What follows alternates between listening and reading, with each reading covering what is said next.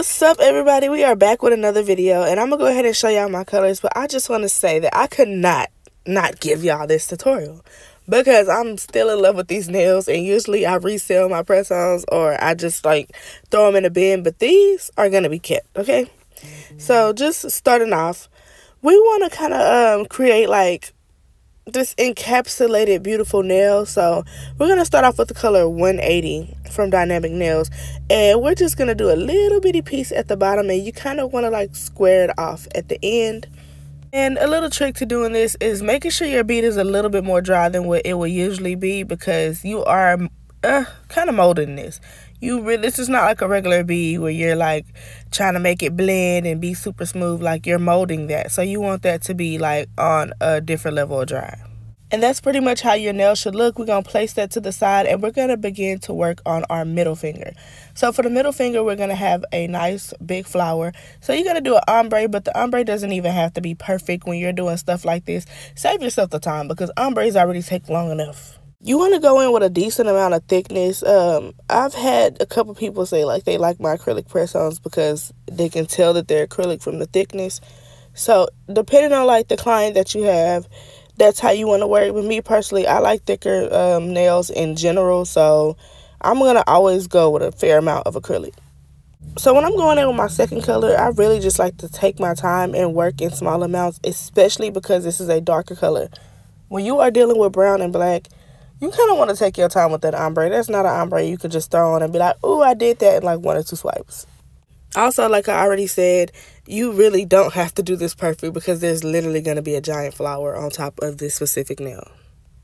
When you're working with press-ons, you can be a bit more sloppy because it doesn't like, I don't know, it's just not the same. You know, I go a little bit thicker when I'm doing actual nails because it's a person. But with press-ons, you want to save a little bit of product. But still, like I said, you want that thickness. And especially right here, you want to put just a little bit because you can really make that nail shrink, and then that person won't be able to fit the nail. So when you do the very bottom, like the cuticle area of a press-on nail, try to go in thin, and then we're going to drill over that anyway. I'm going to show y'all that later. So for this pinky nail, we're just going to go in with brown, and we're going to do this a nice little thickness because I really don't want to have to encapsulate this nail in clear. When it comes to my press-on nails, I will get lazy when it's my hand because I put in enough work for my press-on clients. So when it comes to stuff like this, I'll just do the color like actually thick, and then, excuse me, not gonna lie, I'm really ready to slap the hell out these people because they do this all the time. Like, why are you revving up your car down the street at 6 o'clock in the morning? Anyways, moving on because they made me lose my focus. We're going to go in with our thumbnail, and this is also going to be an ombre, and then the other thumbnail is going to be an ombre in orange, but it's going to pretty much be the same base color. But now, like, for real, I low-key want to fight them. I low-key, like, oh my God, y'all. Like, and they do this all the time, and there's kids down the street. And it's like the kids in my neighborhood, they actually play in the street. Like, you know, like they play basketball and, you know, like they run back and forth because they are friends. And these people do this all the time. It's like, I don't know if you're trying to show out or what. Like, they'll like zoom down the street and it's like, dude, this is a neighborhood. Anyway, let's get back to this video if I really pop off on these people this morning. So for this part, you're going to go in with that blue glitter. And remember, I told you we're pretty much like building a nail that we're going to end up encapsulating.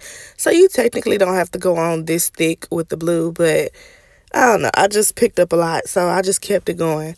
But after that, if you want to, you can add like little glitter pieces. I decided to go in with hearts on top of that blue to kind of just make it look like it's floating on top of something. I think this effect is like super, super, super cool. But yeah, after that, you're going to go ahead and bake it for 30 seconds or 60 seconds, depending on your lamp. Now I'm just showing y'all my colors that I chose to go in with. Most colors are Dynamic Nails or D&D.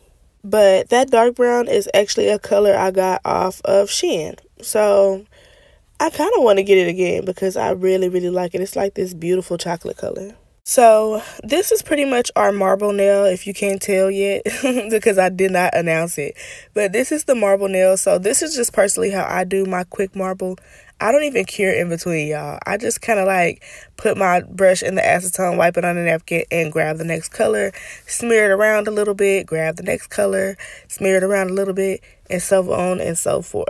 And I'm not gonna lie, y'all, I was loving this just color combo, and I wish I could come up with color combos like this all the time, but this actually just matched the dress that I was wearing that day, so I was able to like kind of like put those colors together blindly. But if I could do this every day, I would, because I love marble nails.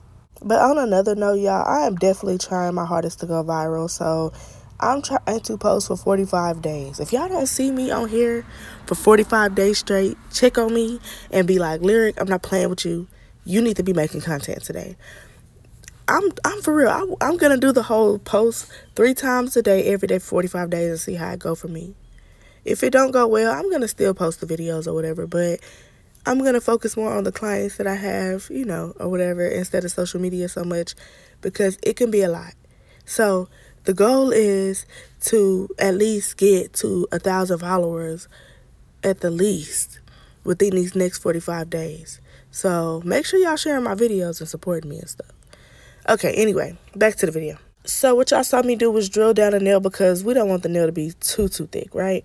So also I went on top with some transfer gel, and I'm going to put that down in the description box. That's how I do my gold foils. I put the transfer gel, cure it, and then put the foils on top. And after you get the foil on top, you want to put it in the lamp for about 60 seconds, take it out, top coat it, and then you can start encapsulating with this clear the way you see me doing. I am still not a master with clear because I don't know if it's like the brands that I buy, but I feel like this clear is like way too thick and it dries really, really fast. But then the one from Dynamic, I feel like is a little bit too loose and it dries too slow. So if you know the perfect clear acrylic, please place me a link down below or inbox me who has the best acrylic that has like the perfect dry time, the perfect thickness or whatever like that. Because what happens with this kind of clear all the time is I end up having to, I'm talking about super drill my nails because the clear is so thick. And if you've made it this far in the video, comment down below how much you would pay for a nail set like this. I would really love to know. I really want to get to know my followers. I do appreciate everybody's support that I've gotten so far. I do have children, so like the whole going live thing might not be the best idea for me because I don't want nobody to be like, oh, she's yelling at her kids. Yes, my kids, yeah. I have a toddler and a 7-year-old and a newborn. So I don't know about going live just yet, but I really wish my kids were older because I definitely will. I definitely would. But anyway, this is what I was talking about when I was talking about the clear being super thick. So you see how I'm having to like super drill over here, which is difficult when it comes to press-ons because they don't be still. They want to get pow-pow. They want to get whooping. But no, seriously, they don't want to be still. They fall off the little handles. Yeah, so it's not the easiest thing to do. So just know I'll be putting in work when it comes to y'all orders. Anyway, let's go over to this pinky. So for the pinky, we're going to go on top of it with some blooming gel. And I'm going to also put that in the description for y'all. And then on top of the wet blooming gel, wet guys, you're going to put a color. And that's how we're going to get an airbrush effect. Blooming gel makes the polish spread. So it's pretty much going to spread on its own. But I do want to show y'all this trick just in case you wanted to blend a little bit more. So you're going to put your brush in some acetone, let it flare out a little bit, and then you're going to tap all around the edges of it, and that's going to give it a smoother blend.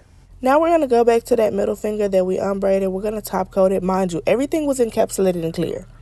So I'm just letting y'all know that before y'all be like, wait a minute, she only encapsulated one nail. The only nail that wasn't encapsulated was the pinky. Okay, guys? Anyway, for this flower, so I kind of wanted to get in detail on how to do this flower. So here we go. So for this flower, I am using a bigger brush. I want to say it's a size 6 or 8. I don't remember. I'll put it down in the description after this. So with this flower, you want to place down your bead and you want to pretty much drag it to the length you want it to be. And this is just how I do it. Drag and pat, and then I fix it around the edges, and that is how I get the flower shape. And of course I'm going to show y'all again, so don't worry about that. But yeah, going in the middle is like kind of important for this flower, because you're going to put an even smaller flower on the inside of this one.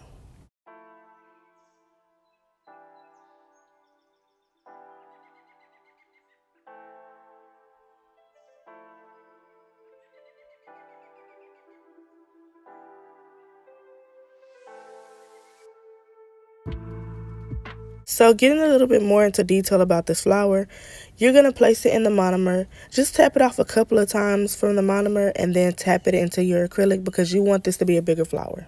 Notice how I'm letting that acrylic bead sit on my brush for a while, because you want this bead to be kind of dry.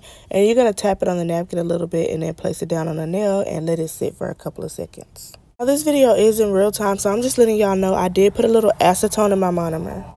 So the first thing you want to do is put your brush in there long ways, and then you're going to kind of like bring down that petal. Bring it down, bring it down, bring it down, and pat it in the middle. And when you want to make it more wide, you're going to literally push your brush to the side, if that makes sense. And that's going to spread out your flower. To get the petal shape, you're going to like go on the sides and push it in on the sides only, and drag it up while you're pushing it in. I know that sounds crazy, but that's just my best way of explaining it. I'm not the best with explaining flowers. I've been told y'all this.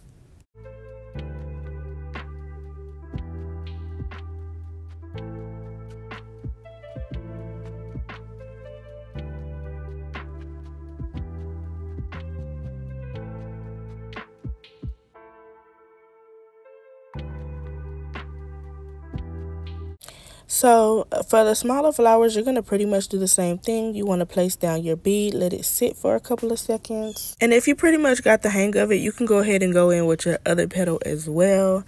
That way, you know, by the time you're done placing down that petal, it'll be time to work on the other one. Once your bead starts to polymerize, you want to kind of just go down and press right in the middle and spread it out.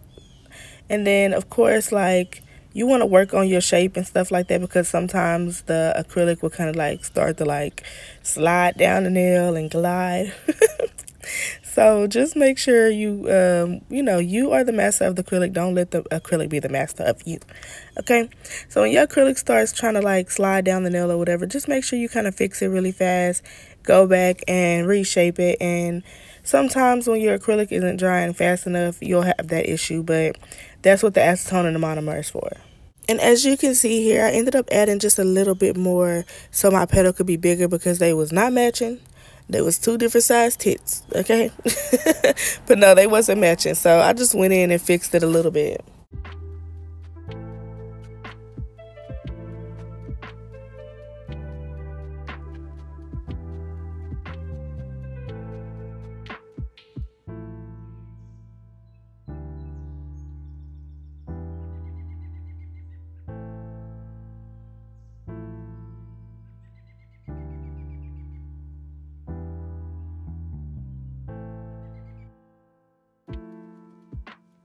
So for the flower inside of the other flower, you want to go in with a smaller bead, and you're going to do the same thing that you did for that first flower petal. You're going to start in the middle, and then you're going to kind of drag it up, but not as much. And then you're going to fix the sides, and that's how you got the smaller flower in the middle.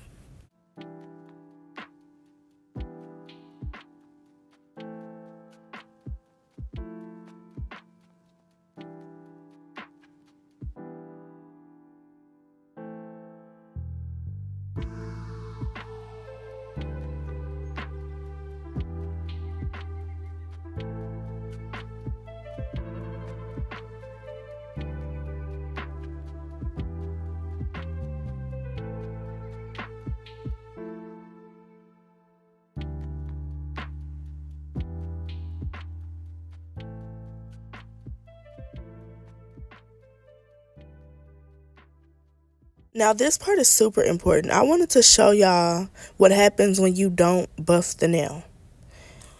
Look at this. Such a beautiful marble went to waste. So I'm going to come back in and I'm going to buff the nail and show y'all the difference in how the nail is going to look after buffing. Now look how good this looks. Do y'all see the difference? The lighting and everything is the same. Buff those nails, y'all. I used to try to skip this step thinking that I was doing something, but it really, really will make you look like you wasted a whole acrylic application if you skip the buffing step. And for this next part, y'all please don't yell at me. I'm showing y'all the zebra print, but I definitely did not get the rhinestones on recording. And I'm kind of disappointed because I've never done the bigger rhinestones on camera. So yeah, I'm so sorry about that, y'all, but I had to go through my phone and fix some storage issues or whatever like that. So I apologize again. I didn't get any of the bling. I didn't even get the bling that I put on top of the flowers. This is literally like the last part that I got was the rose. I'm gonna let y'all watch the rose, and hopefully y'all can kind of get the bling placement based off my pictures.